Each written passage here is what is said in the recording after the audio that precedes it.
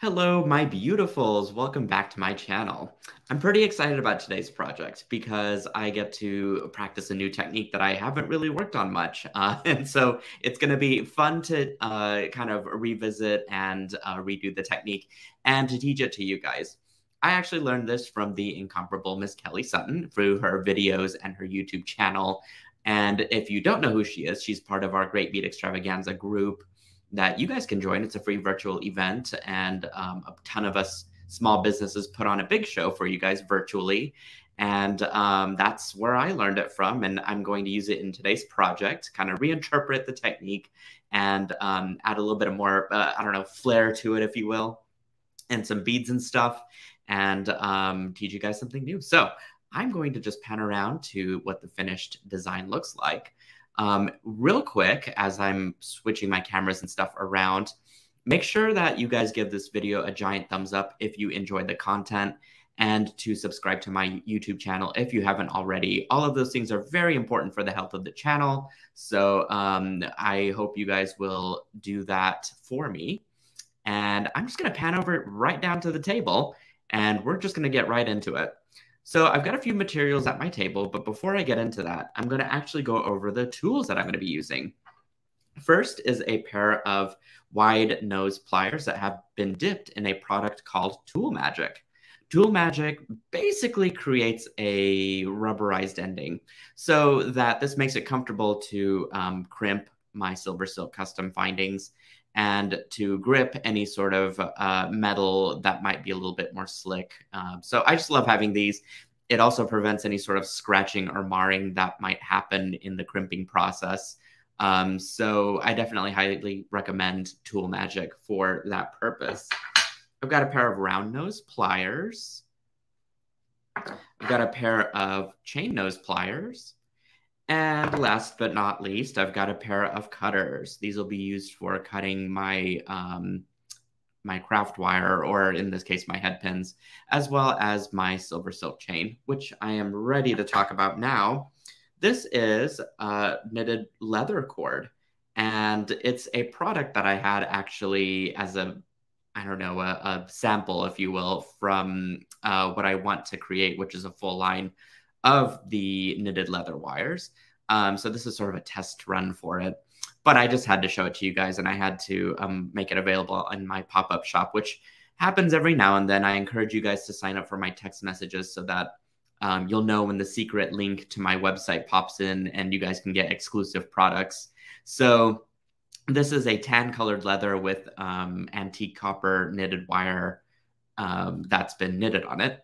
And it is such a cool texture, a great textile to work with, and perfect for making barrel knots. And if you guys, again, know Ms. Kelly Sutton, she uses leather cord for her barrel knots. And so this is just taking it to a whole nother level. I think she'd be very proud of me. So I've got a 3-foot spool of that to work with here. I've got some 15mm large jump rings. So you'll need some of those, and I have them in this vintage bronze color. I've got a toggle clasp with jump rings on it already. These are about 5mm jump rings, and the toggle size is probably around 12mm, give or take. Also in the antique bronze color. I've got a pair of single-strand end caps of my custom findings. These are special because they grip onto the ball chain of the capture chain that I typically use for some of my projects. In this case, we're not using it for that, but these little end caps are very special in that they have little teeth inside of it. And so they grip onto whatever you're going to put through it. In this case, we're going to be using it for our leather cord. And so it's going to grip onto the knitted wire part of it, and it'll be a nice permanent fix. You don't need any glue or any tools outside of your wide nose pliers to be able to crimp these. So again, just having those on standby is a good idea. Next, you'll need a bunch of baubles.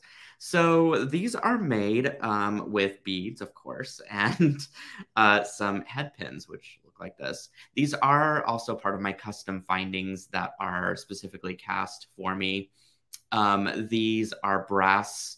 These have a brass core, and they're plated on the outside, and so that you get consistent color with all of my custom findings. And they're really fun and soft to use. So essentially, this is what the bauble will look like. It's just a simple loop on top of your bead component. So what I'm going to do is demonstrate that first, and then we're going to get around to creating our barrel knots so that we got all our techniques covered. I'm just going to string that right through the bead, and I'm going to actually press down on the rest of my head pin there so that I've got this really good little 90-degree angle bend going on. I'm going to grab my cutters and I'm going to trim off about until I've got a 1/2 inch of wire. I'm going to grab my round nose pliers and I'm going to go up through the part of my round nose pliers and just make sure that my wire isn't sticking out. So I've got a pretty good grip on it. I'm about maybe 3 millimeters, give or take, into my plier tip there. And I'm just going to start rotating it away from me until that little bit the tip starts to touch the stem of my head pin there. I've got a little bit of a gap, as you can see. So the trick to this is to grab your cutters and just to trim off a little bit of the tip of that wire there. And then what you can do is go back into your round nose pliers and just to complete out the loop. It might start to bend on one side, which it looks like it has, and that's okay. So I'm just going to go back and grip on the stem part of it and twist back so that my loop is now centered. And I've got a pretty good little bobble there. So that's really how you create them. And then you can create sets of them ahead of time just so that it'll make your stringing a lot easier and assembly at the end of it a lot easier. So I've got also a nice little pendant that I am going to be using for the center of my design. So essentially all of my baubles are created. And I'm just going to set this other stuff to the side for now. Okay, you will need your jump rings handy and you'll need your knitted wire. I'm going to eyeball about probably 14 inches out from the end. And we're going to be essentially using our fingers to create this barrel knot. Should feel comfortable. This knitted wire isn't hard on the skin or anything like that. And your fingers just, I feel like, make the best tool for this. I'm going to grab my jump ring and I'm going to go up through with my knitted wire so that I've got my jump ring sort of hanging out there at the end. And I'm going to just start to twist it around my finger as such. Okay, so that I've got the jump ring kind of strung there right against my finger, and then I've got my knitted wire that just twists right around. I want it to climb over what I just had earlier, and so I'm basically coiling it to my left. Okay, I'm going to go up through one more time. Actually, I'm going to go 2 more times. Again, twisting it around, and I'm going to go 1 more time now, so that I've got essentially 3 wraps going through my jump ring.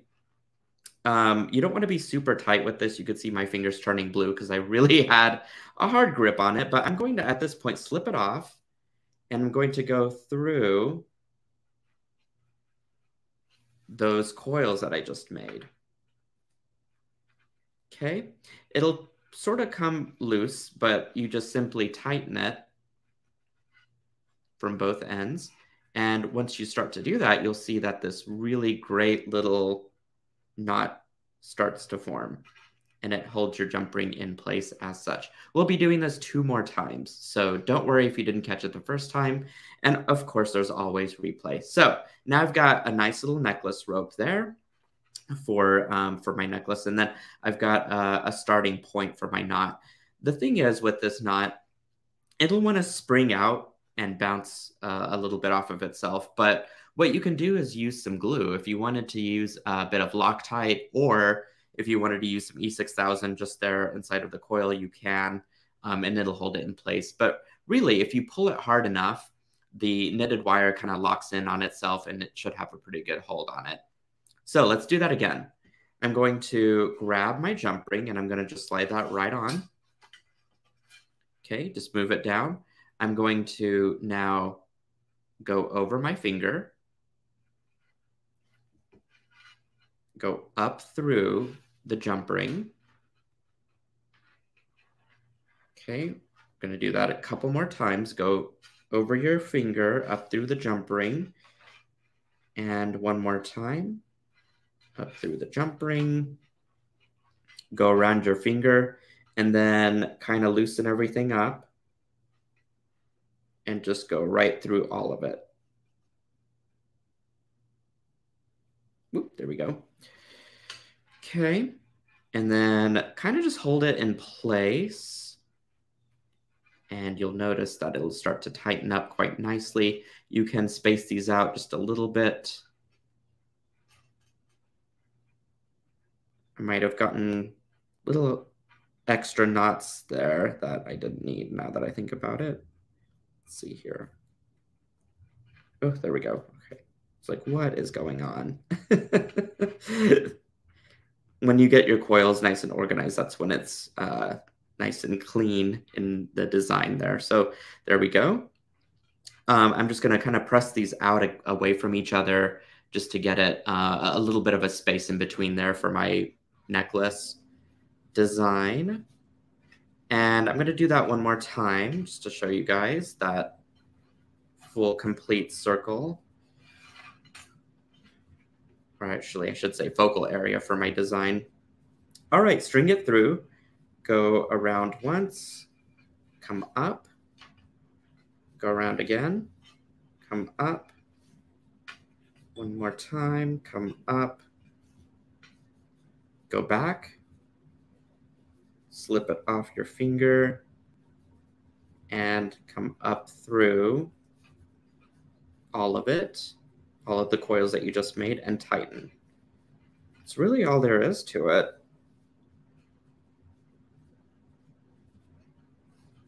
Okay, kind of get those knots in place, and then that's pretty much it.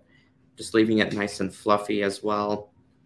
And I've got a beautiful centerpiece that's ready to decorate. So then I'm gonna stick it here on my work surface. And if you have your jump rings kind of turned in at the right spot, which you can kind of mess around and see where that seam is, it'll just make hooking on your baubles a lot easier. So I'm going to start with the center first and then work my way out. I'm going to grab my chain nose pliers. I'm going to open up my bauble, grab my beads. And again, you can kind of create any pattern that you want to with this. Totally up to you. Okay. I'll leave that creativity up to you guys. And now you just string on your stuff. It's very easy, I must say.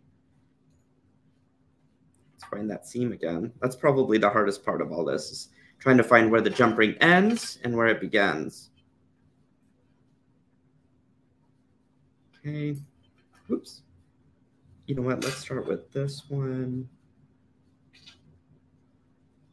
There we go. Okay. Just do that. And then now for this side. Okay. Just open that up, string on your things, and then close it up. That's it. Oh my gosh, can you believe how easy that is? You could do this in no time and get a spectacular design. So I'm going to move that out of the way, and let's finish this guy up. So I'm going to grab my leather knitted wires. I'm going to oh, that never happens. So apparently my ends are even, so I guess I got lucky. So I don't need to cut anything, but if your ends are not even, just trim it to the same length. But really all this part requires is you just string on your end cap right over the leather, knitted leather wire. Give it a good crimp, a good squeeze with your wide nose pliers on both sides.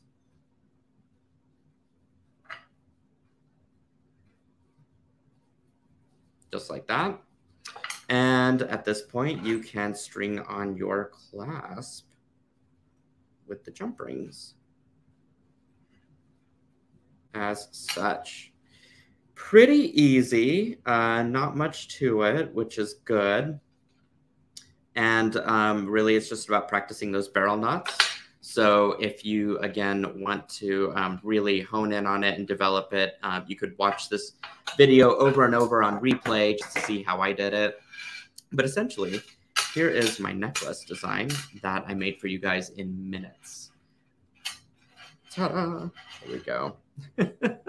Beautiful, isn't it? So I'm going to pan back around to my face. And I just want to say I hope you guys had an enjoyable show and enjoyed learning a new technique. And I enjoyed sampling this from Miss Kelly Sutton as well. And the leather cord is such a cool material to work with. I'm probably going to have more in my pop-up shop. So be sure to hop onto my text messages and get those notifications. And you will be the first to know when all of the new products and the exclusive goodies are in my shop. Again, make sure to give this video a giant thumbs up and subscribe to my channel if you haven't already. And last but not least, you can find some inspiration over on my Instagram, as well as our Silkies Facebook group, which is right here. And until next time, guys, I will see you and keep it creative and fun. And I hope you have a wonderful day. And I love all of you so much. So I'll see you next time.